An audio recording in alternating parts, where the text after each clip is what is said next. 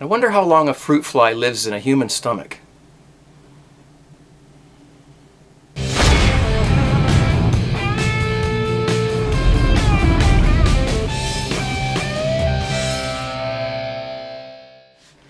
Hey guys, how you doing? Happy Homebrew Wednesday or Homebrew Weekday, whatever it is for you.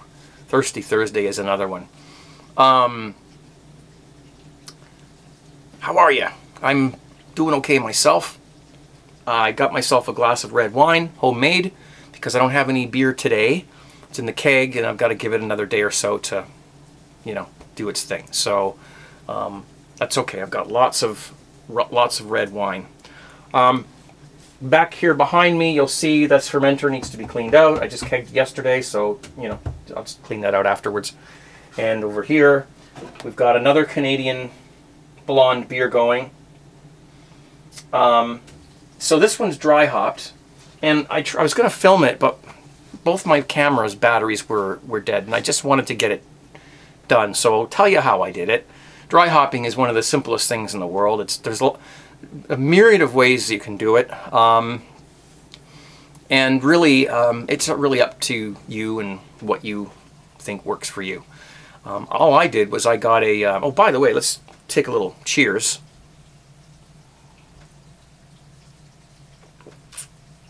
And I'll set this down back here, and I know exactly what's probably going to happen. Fruit flies. Jeez, we get them every summer, and you know, you can't even like leave, you know, something out for half an hour on the counter, and they're there.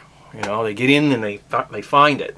So you really have to keep after them. I got the traps. You know, you put you put some fruit in a glass and you just cover it with saran wrap and you poke holes in it, and they work. In fact, I think I got one back here. Yeah, this is here. This is a can. Cooper's, upside down Cooper's. And yep, there's some fruit flies in there. So it's working, but they really prefer my wine over that.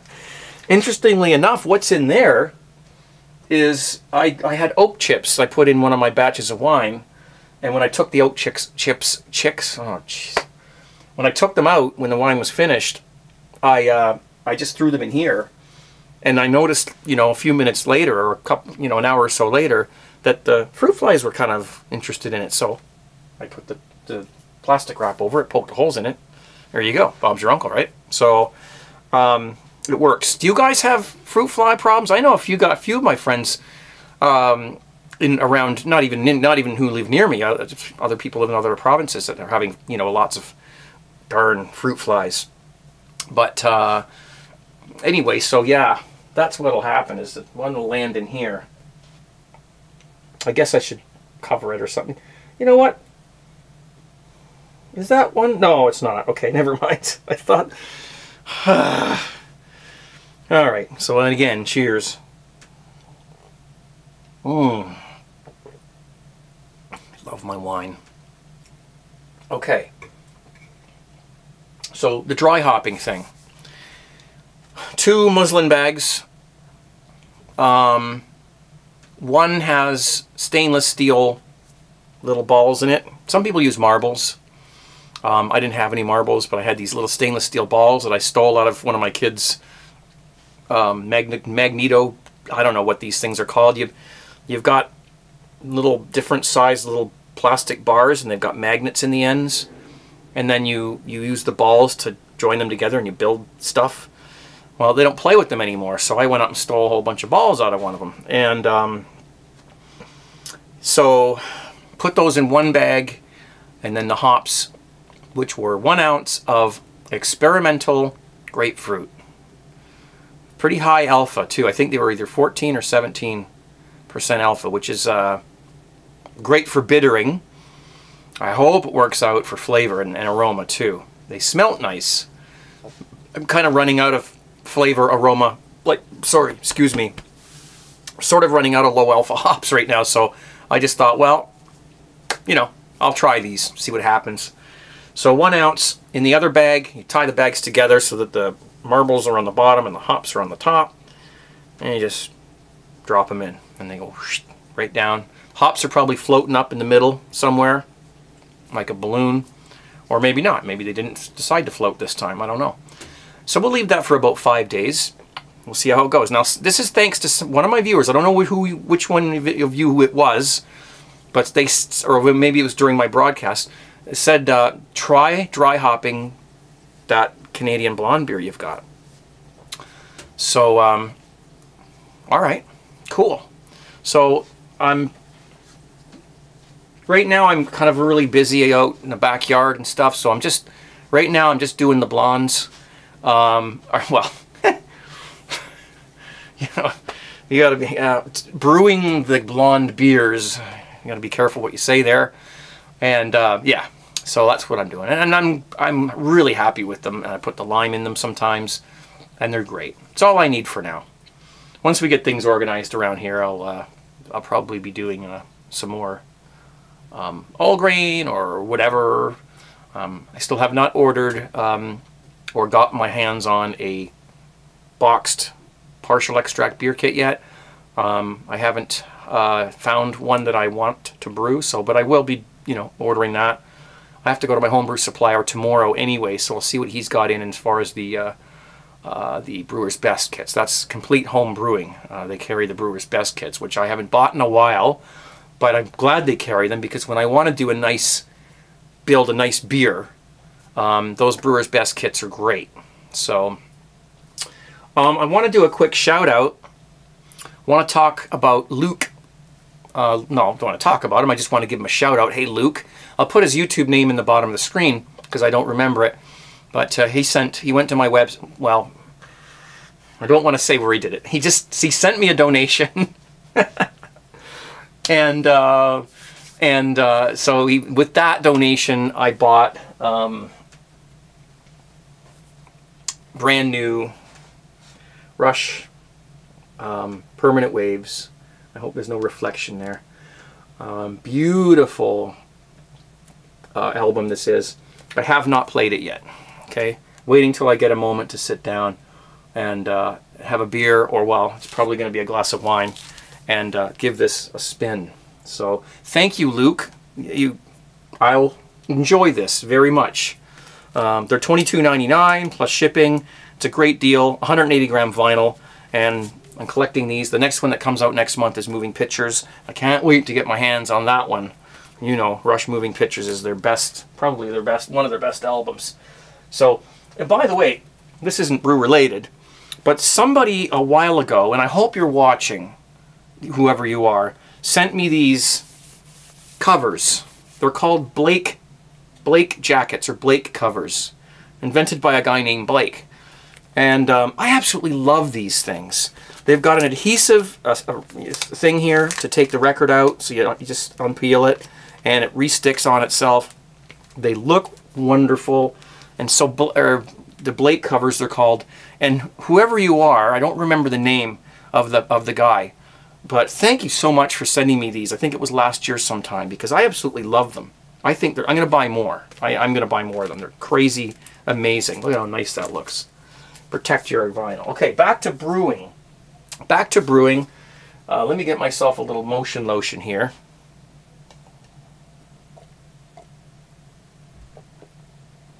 That's good.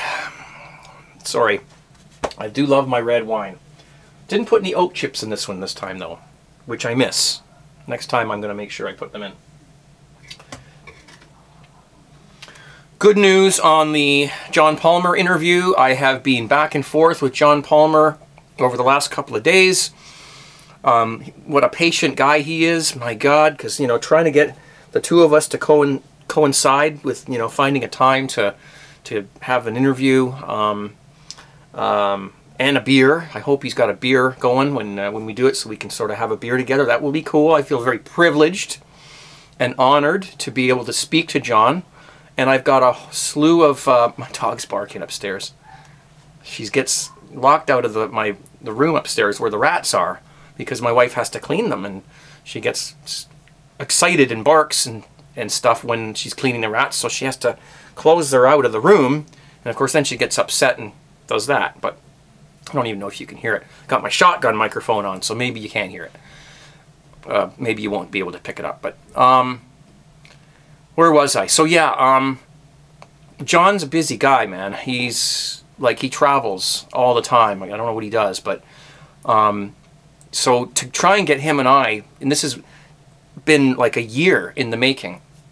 I could have done it a lot sooner than now, but I sort of, you know, I get doing other things, and, you know, I get, you know, preoccupied with stuff. The funny part is that, and for those of you who don't know, I put a video out last year, June 23rd, yes, June 23rd it was posted on YouTube. It was a Homebrew Wednesday.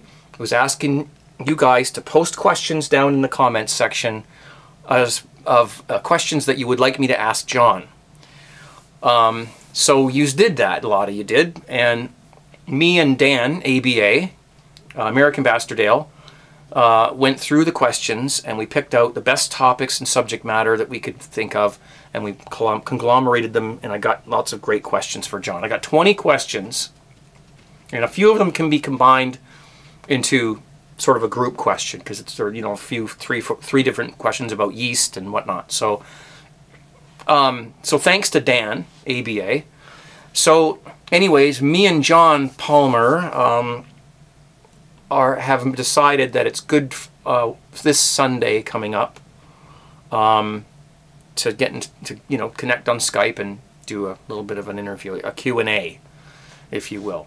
Well, the funny part is that last year, June 23rd, was when I asked you to send me the questions, and this year, June 23rd, is when I decided to go and get the questions and sit down with Dan and go through them. I did not know at the time when I decided to do that, to go and get the questions.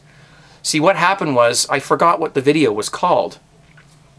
So I had to go back in my archives and figure out what, you know, which video it was. And I'm doing this on June 23rd. Okay? When I finally found the video, I noticed the date it was posted, June 23rd last year. Crazy stuff. That's weird. So anyway, it's 365 days later. I'm in touch with John again, and it looks like Sunday night we're gonna do that. So I'm looking forward to it. Providing everything works out okay, that next week's Homebrew Wednesday will be that interview with John Palmer. I'm a big fan of his. He's a tremendously nice guy. Everyone knows that.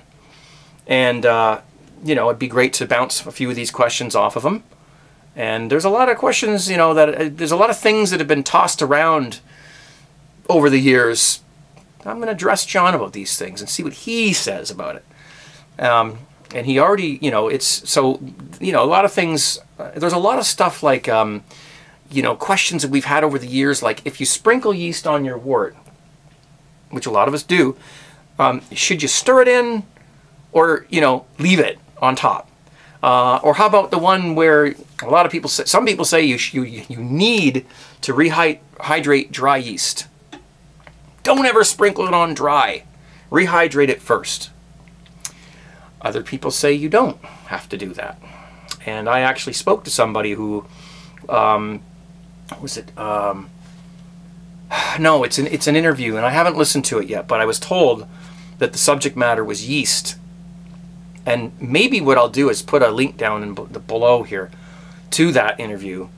I don't even know who it's with. I haven't listened to it yet, but Dan sent it to me, and I have to still listen to it.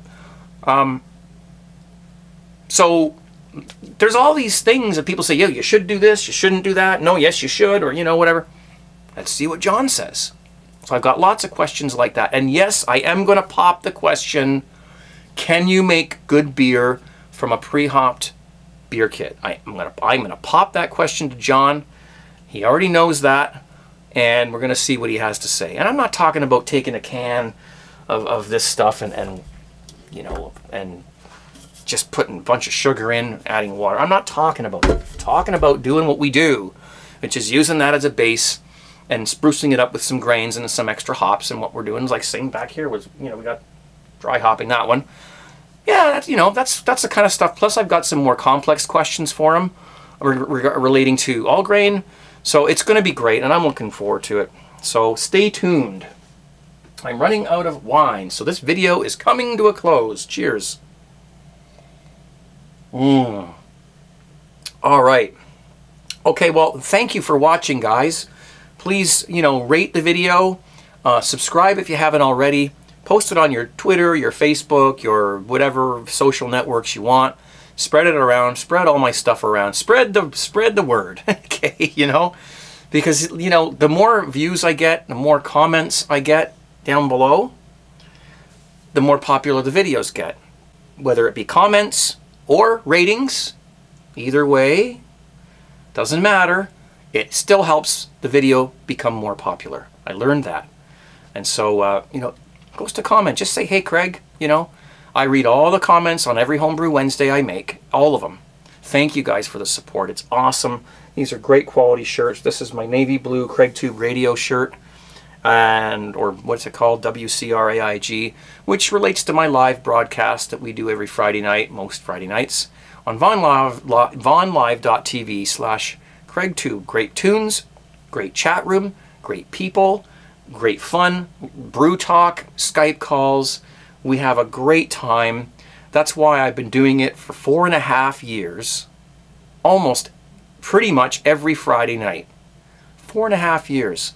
You don't do something voluntarily for 4.5 years if you don't enjoy it.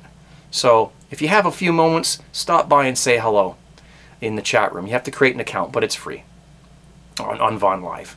All right, I'm out of here, guys. Thank you so much for watching this Homebrew Wednesday or midweek Homebrew, whatever you want to call it, video.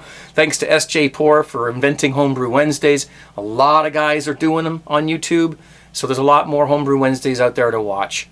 So give them a whirl, okay? Some people brew, some people talk. We all have our own style, and I enjoy doing it. So thank you very much. Cheers! Take care. Be safe.